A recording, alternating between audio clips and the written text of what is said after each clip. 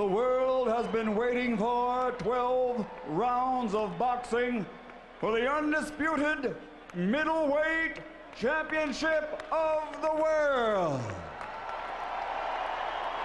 Sponsored by Rockstar Energy Drink, party like a rock star. And Ice Link timepieces, presented in association with HBO Pay-Per-View, sanctioned by the Nevada State Athletic Commission Chairman Skip Avancino Jr., Executive Director Mark Ratner. At ringside, the 3 judges scoring this contest on the 10-point system will be Chuck Giampa, Patricia Morse-Jarman, and Dave Moretti. And inside the ring, the man in charge of the action, your referee, Jay Nady. And now, from the Mandalay Bay of Las Vegas, for the thousands in attendance and the millions watching around the world, ladies and gentlemen, let's get ready to rumble!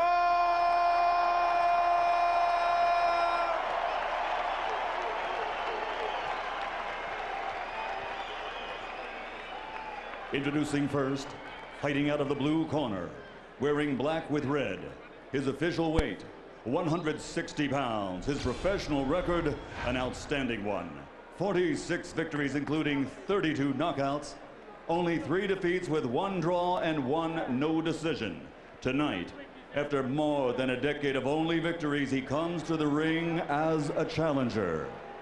From Philadelphia, Pennsylvania, the former undisputed middleweight champion of the world, Bernard, the Executioner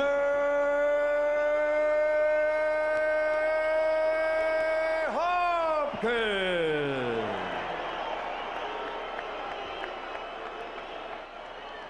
And across the ring, fighting out of the red corner, wearing white trimmed with red, his official weight, 159 pounds. He has a perfect professional record consisting of 24 bouts, 24 victories, including 17 knockouts.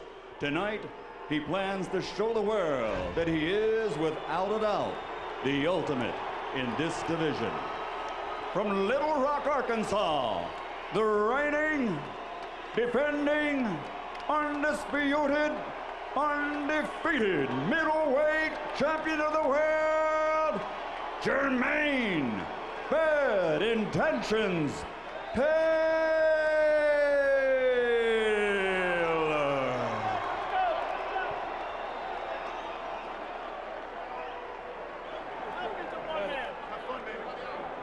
Excellent job. Thank you, sir. I mean it. Alex, one and a quarter man.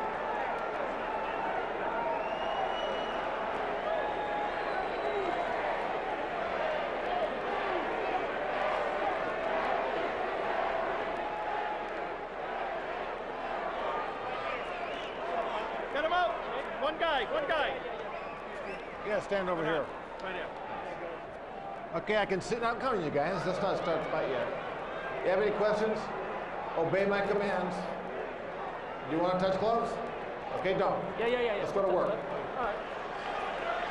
The older guy's got to fight younger. The younger guy's got to fight older.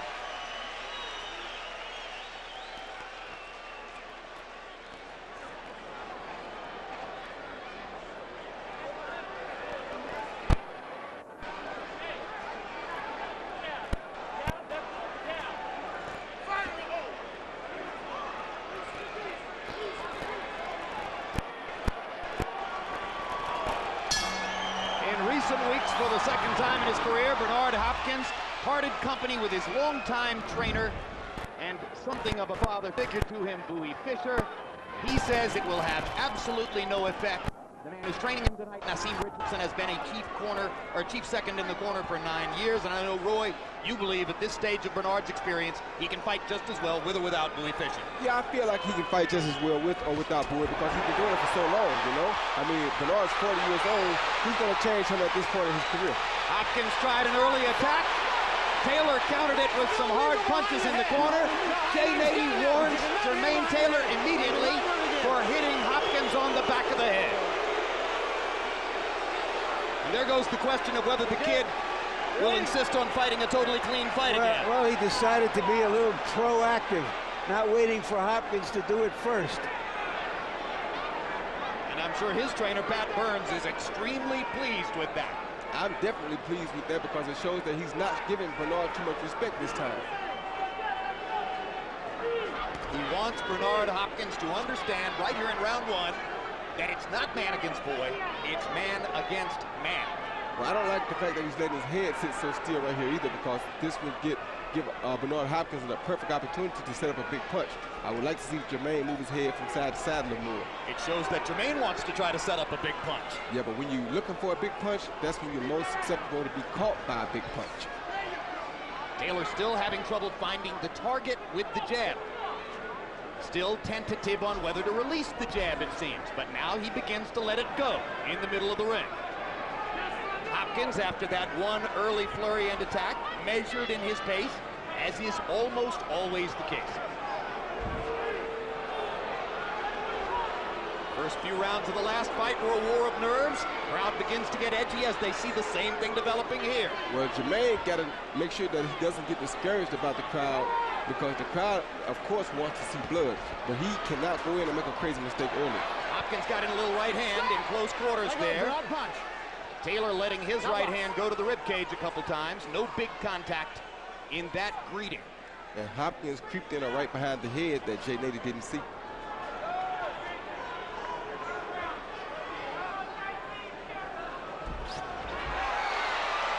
Taylor hooking off the jab, something he didn't do in the last fight, but he missed the jab and the hook and the right hand, and Hopkins gives him a little grin, as if to say, you still can't hit me.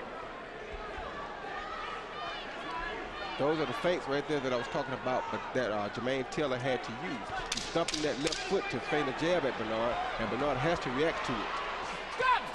No. Taylor reaching with his left hand there, not really in range to land. He was wild with the right hand in the first fight, and one of the biggest things he has to do tonight is to control that. Round one comes to a close. Okay, everything's on top, baby. We working. Stretch out for me. All right? Trying to rest. Yes, he's trying to lay back. Save something for the end. He's going to come on that 30-second bell, but your posture kept him off. Give me that same stance. Take that right angle, okay? Force him back. You can double up on that jab without getting too close. Keep the left hand up. What he's going to look to do, he's going to try to counterpunch your jab, come back over here with the right hand. So we're going to show those little bit of angles, and we're going to split the glove. One time, or you had that foot over here again. Keep it right down the middle, all right? When you start your attack, he's going to drop. Get those shots in. I don't care if you come over in here and here, get those shots in. Speed. That was a pain.